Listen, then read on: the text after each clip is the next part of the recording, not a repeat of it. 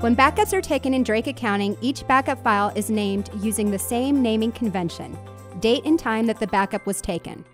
To restore a client file, go to Client, Restore. The current backup path is displayed at the bottom of the Restore Clients window. This is the default backup path, which is set up under Firm Information Setup. If the client file you want to restore is in a different location, click Change Path. Use the Browse for Folder pop-up window to navigate to the drive and folder where the backup file you wish to restore is located and click OK to save your path. This location is temporary and is used for this session only.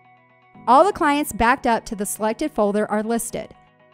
Click the plus sign beside the client to be restored to expand the folder and display backup subfolders for this client. These subfolders are used to separate the backup files into categories based on what was going on in the program when the backup was taken.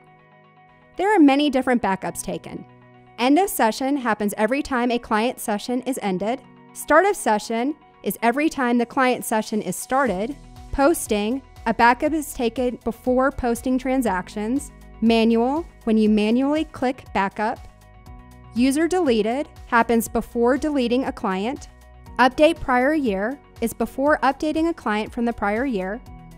Bank reconciliation, a backup is taken before processing a bank reconciliation. And year-end close, before closing the year.